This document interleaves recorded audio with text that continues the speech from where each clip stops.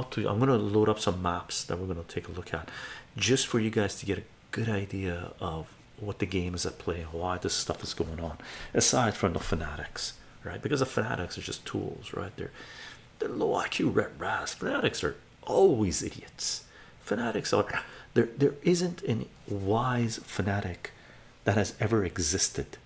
There are wise people that use fanatics to do what they want to do to acquire power, but fanatics by definition are low IQ red rats, right?